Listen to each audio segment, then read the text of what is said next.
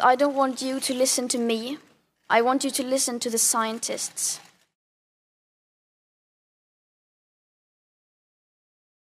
How we can get more young people involved, I think to just tell them the truth, tell them how it is, and because when I found out how it actually was, that made me furious, so I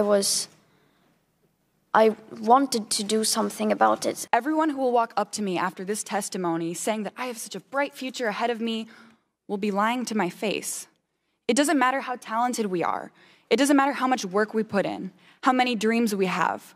The reality is, my generation has been committed to a planet that is collapsing. The fact that you are staring at a panel of young people testifying before you today, pleading for a livable Earth, should not fill you with pride. It should fill you with shame. Some people say that the United States should not dramatically reduce our emissions because China and other countries aren't doing enough.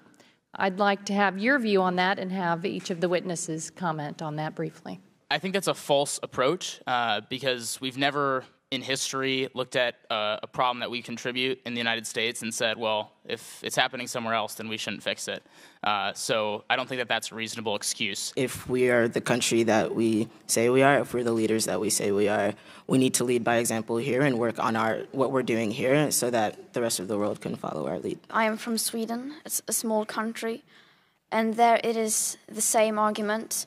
Why should we do anything? Just look at the US, they say.